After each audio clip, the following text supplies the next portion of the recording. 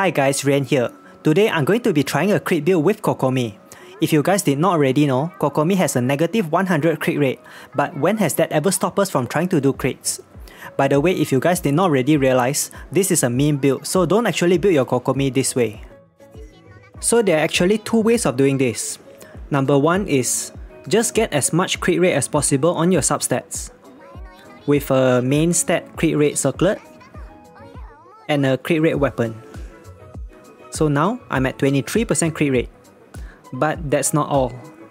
I'll also be using Cryo Resonance for another 15%, and Rosaria's passive that transfers 15% of her crit rate to your party members.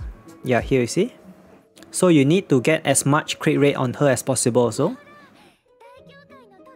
And Hu Tao has a passive that transfers 12%. Yep, this one.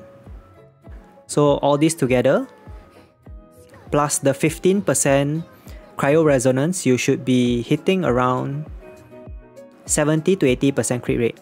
Of course, you'll be using a food buff for a bonus 20%. So let's try it. Hu Tao, Rosaria. Now switch to KOKOMI. And I'm at 70% crit rate. Actually, it's 85% if you include Cryo Resonance.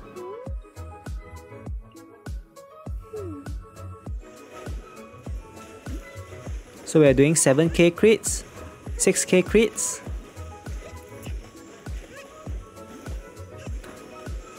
Guys, please don't do this.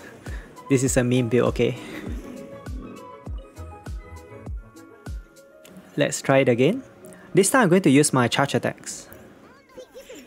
Diona, Hu Tao, Rosaria, and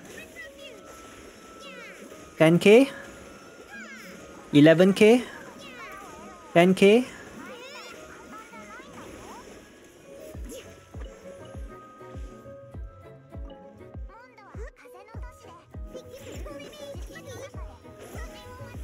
Hu Tao, Rosaria,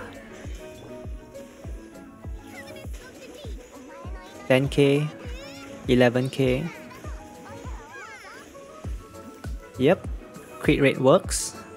It's just not worth it.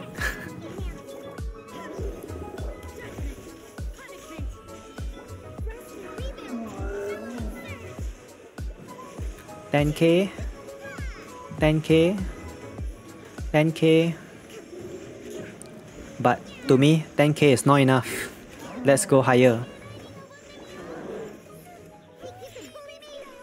Now, I'm going to show you the second build. For this build, we are still using the Lost Prayer, but I'm using the Blizzard Strayer set. And my Blizzard Strayer has quite decent stats. And of course the 40% from Blizzard Strayer and the 15% from Cryo Resonance.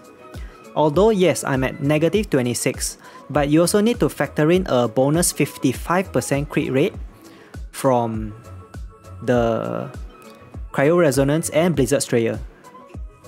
So on paper, this doesn't look that nice, but it's actually stronger. So let's see all the buffs together.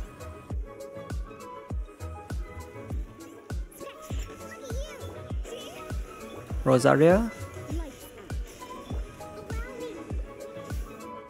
This is 20 plus 55, that is 75. Is my math correct? Yeah, 75% crit rate. And I'm doing 17k crits, 17.5k crits, which is much better.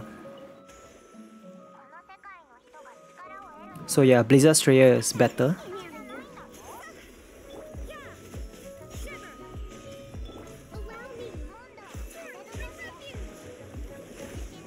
$17.7k.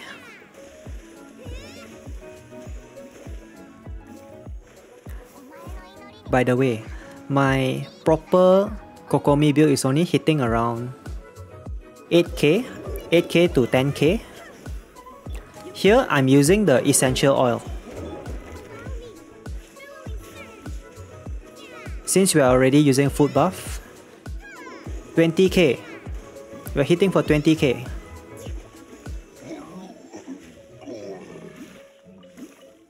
Just now I was saying, my proper Kokomi build with the attack percent, HP percent and healing bonus is only hitting around 8 to 10k. And even with a Viridescent debuff and Kazuha, I'm only hitting for 15k. So this is doing 21k, which is actually not bad, but you need to use your whole team just for it. But in terms of damage numbers only, this is the highest I'm actually hitting, 21k.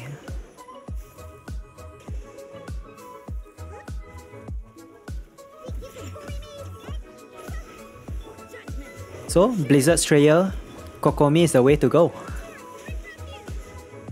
Guys, don't do this, okay? You have been warned. This is just a meme build. You know what? This isn't enough damage. Let's take it to the next level. Okay, I'm going to take my food buffs again.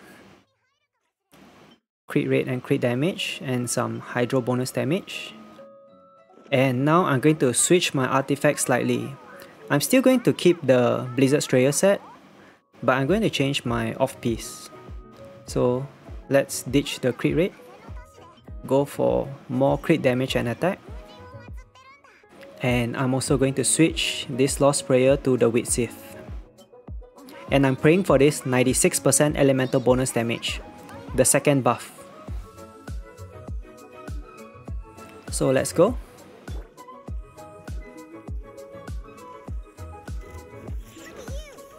Diona, Rosaria. Oh, I got the second buff. Nice. Oh, 33k. 33k. That's the way, man. And I did it first try. Anyway, if you enjoyed the video, leave a like and subscribe. As always, thank you for watching.